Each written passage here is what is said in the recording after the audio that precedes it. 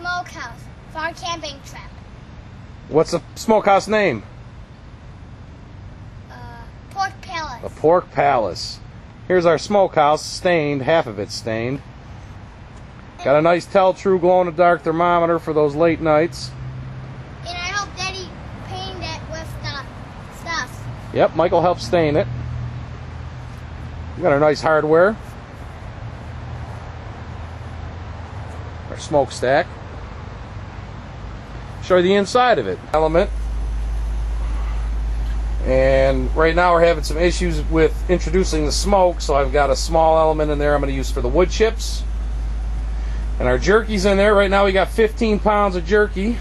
We'll figure out a better system for the racks. Right now it's just cobbled together. Old-fashioned wooden smokehouse, but looks can be deceiving. Over here we've got our electric control from the sausage maker. That controls our heating element.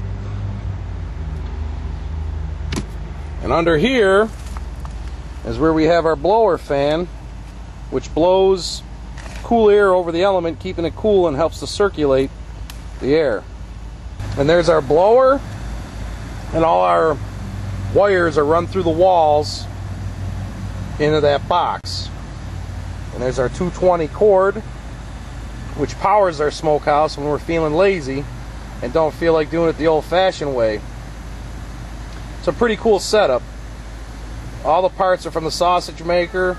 They were nice enough to make a couple of custom parts for me, and really enjoying just being able to set it and forget it. It's kind of important with these low temperatures to have pretty good temperature control. Pay attention, boy. You're not building a nuclear submarine, you're building a smokehouse. This is the other side of the smokehouse. I like the way the stain lightened up. Gives it that real nice rustic look.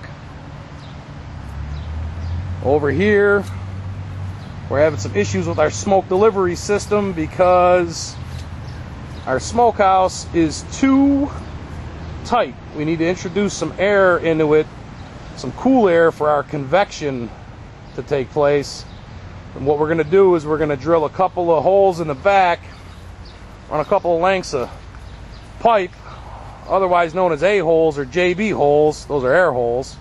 And we're going to put ball valves on them so we can control the amount of flow.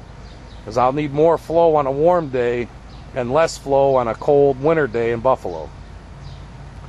Well, that's it for now. We'll get some more video later of how our smokehouse is coming along, how our jerky's going.